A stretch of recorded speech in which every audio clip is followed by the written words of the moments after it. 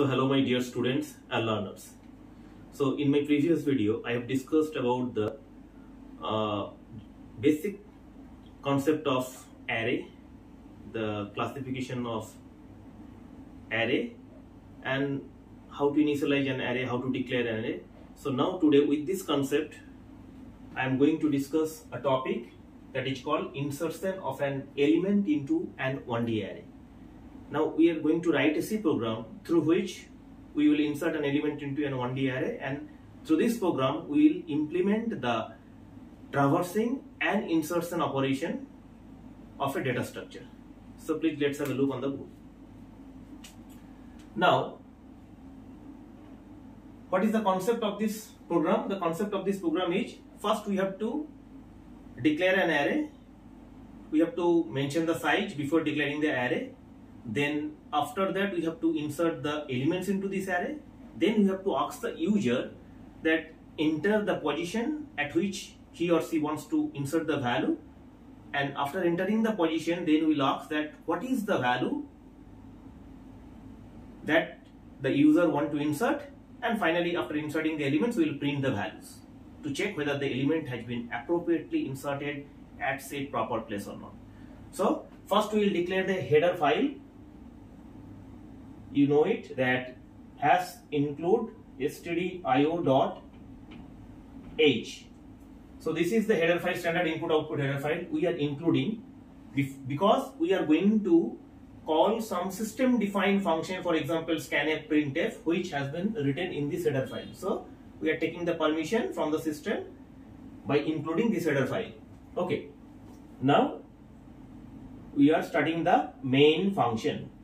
Now here I have mentioned the data type, return type of the main function as void. That means the main function, after doing its job, it will not return any value.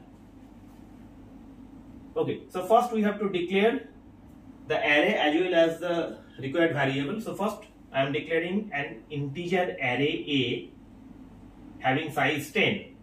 So this array will be capable to store maximum 10 elements. Okay, so and all of the values will be of integer type. Now if you have to work with integer array, so we have to deal with the indices. So this is the variable I which will track the index. Then we have to enter the number of elements, which is n, that we want to work with into this array. Then we have to ask the user that what is the position user wants to insert the value. So the pos is the variable we are declaring, and finally the value that user wants to insert. So these are the variables along with the array we have declared before starting the program. Now after declaring this, after executing this line by the C compiler, what will be happen? The memory, required memory will be allocated for the array A. So there are 10 elements. So if we are dealing with a 32-bit compiler, that means for 10 elements each and every integer will take 4 bytes of memory, so 40 bytes will be reserved. Okay. So here I have drawn the memory map of this array, although I have not mentioned the addresses. So here the name of the array is A and it will have 10 locations, so we can store maximum 10 values, and the index will always start from 0 as I have told you in my previous video. So the last index will be 10 minus 1, that is 9. So 0, 1, 2, 3, 4, 5, 6, 7, 8 and 9. This 10 index will be there. Okay. Now after allocating this memory for this array, now we have to ask the user that how many elements user want to store initially into this array. So we will print a statement by calling the printf function that enter the number of elements.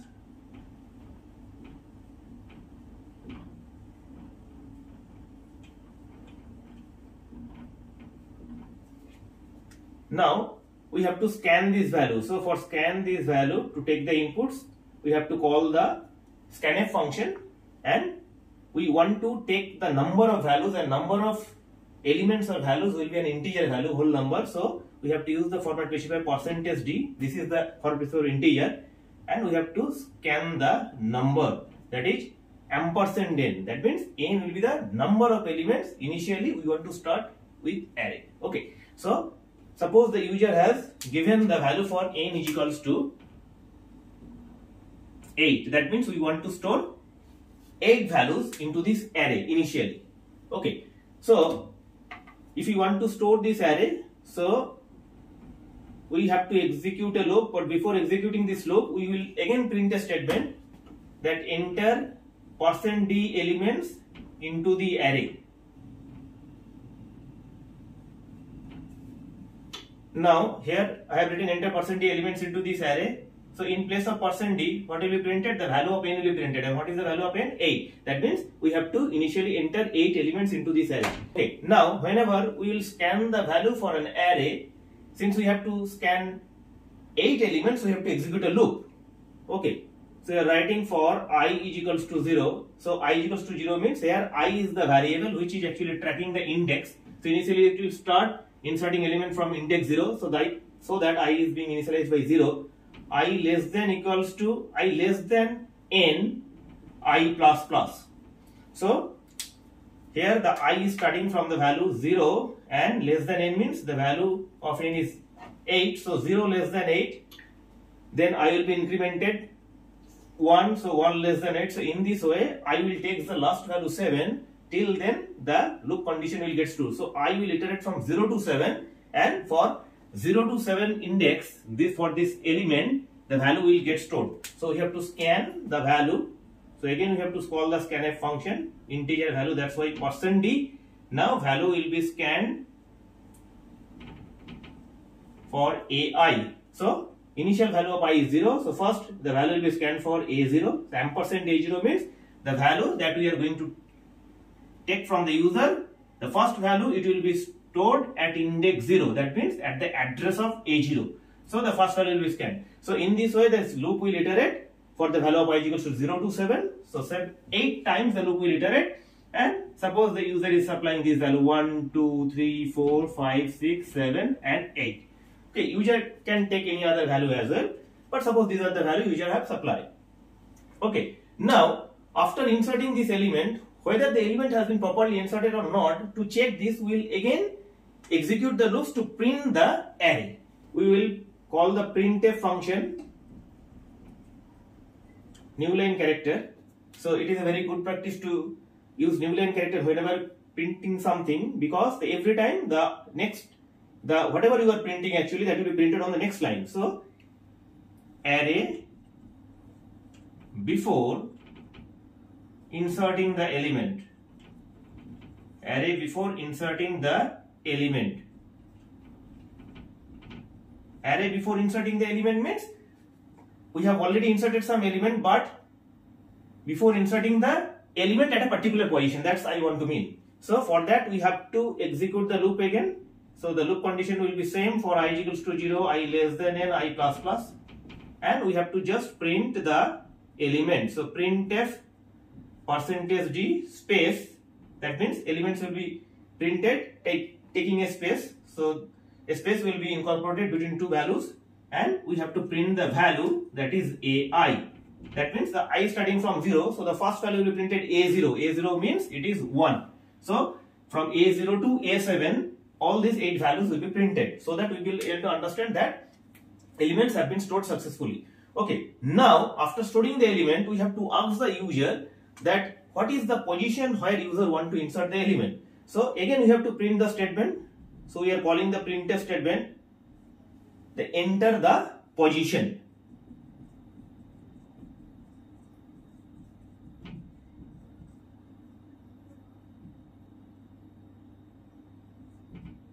Okay, now we have to scan the position. So we are calling the scanf function. Position is an integer value. So scanf %d ampersand pos. So the variable we have already declared before using it. So position, this value, suppose the user want to insert at position number 4. Position 4. That means position 4 means at index 3, because position 1 is at index 0. So index 0 means it is position 1, index 1 means it is position 2.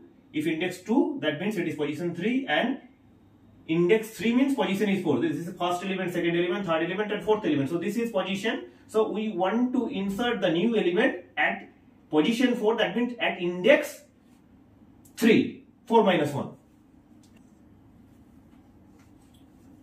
Now after taking the position, now we have to ask the user to enter the number he or she wants to enter on that particular position.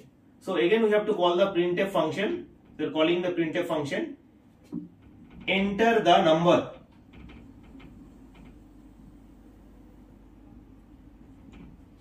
Now after that we have to call the scanf function. So definitely it will be an integer number, that's why %d, and number will be scanned for the variable value. So the number, suppose the user want to insert the number at position 4 and the number, that is the value, will be 11. That means at that particular position at index 3, 11 will be inserted. Okay, now what is the logic? So if we want to insert the element 11 in place of 4, that means at index 3, so before that we have to make this place vacant. So how can we make it vacant? We will shift this element 8, that means element present at index 7 to index 8. Okay, similarly this element will be shifted to this location, that means index 6 element will be shifted to index 7 element, then this element will be shifted to this location, this element will be shifted to this location, and finally the 4 which is present at index 3 will be shifted to position 5, that is at index 4. So what will happen? After shifting, this 8 will be shifted to index number 8, then 7 will be shifted to this position, then 6 will be shifted to this position, 5 will be shifted to this position, and 4 will be shifted to this position. Okay, now after shifting this position, this place will remain vacant, and where we have to insert this element 11. So you check how many shifting is required. 1, 2, 3, 4, 5. So we have to execute a loop so that the loop must iterate 5 times so that 5 shiftings will happen. So now we are iterating the loop. So for I is equals to n, I less than equals to pos I plus plus. Okay, now what I have written? That I is equals to n means the n value is 8. So 8 greater than equals to pos means pos value is 4, and it will be I minus minus.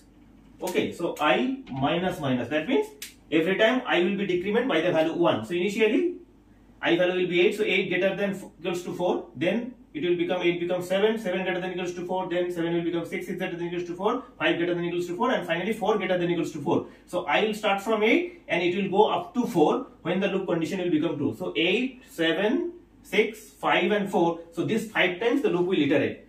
Okay, now we have to shift the element present at index 7 to index 8. So index 8 value will be present index 7 value. Now at index 7 we have to store the value present at index 6.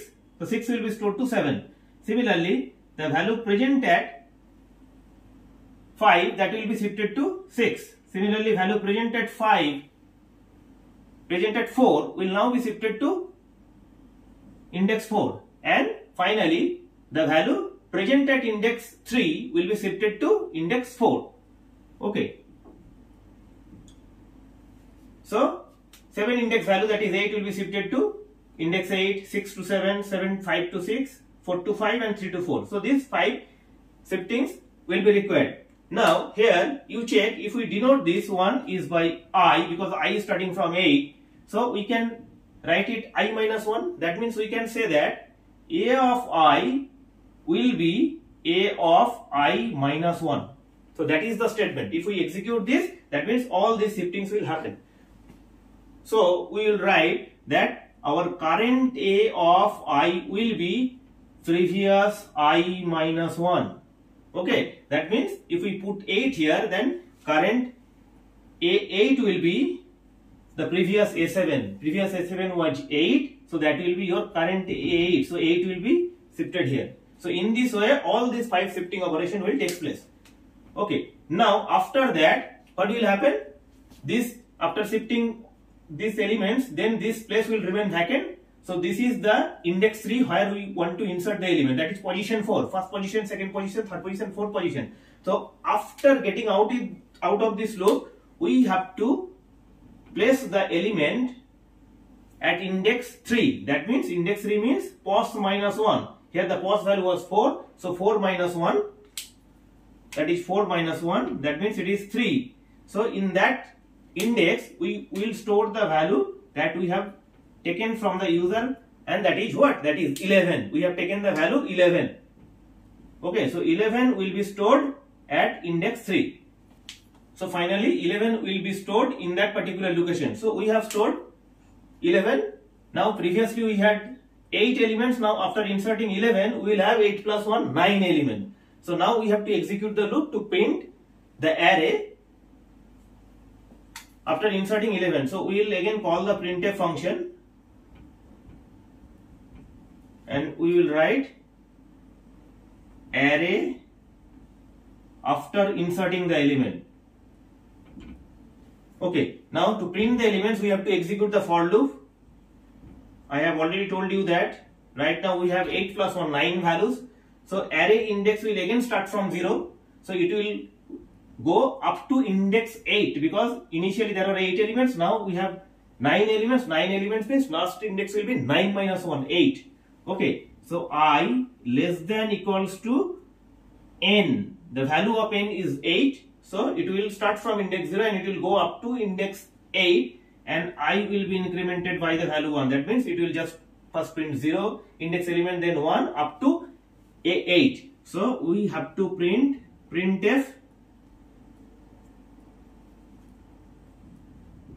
So we have to now print the value present in the array. So we are writing printf %d a of I. So all the elements will be printed one after another, and that is the end of the main function.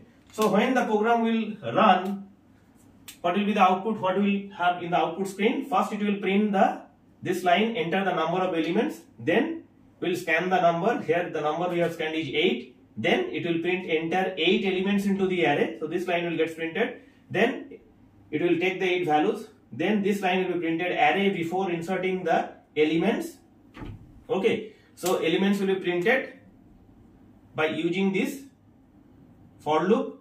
So all the 8 elements will be printed, and after printing the elements, then this line will be printed where the user will be asked to enter the position where user want to insert the element. Then user, after inserting the element, then this loop will get executed to shift the elements, and finally after shifting the elements, this line will be printed that array after inserting the element. Okay, and by executing this line, all the 8 plus 1 elements, that is 9 elements, will get printed on the output screen. Okay, so my dear students, I hope that you have understood the concept of inserting an element into an array. Okay, so thanks for watching. Please take care. Have a nice day.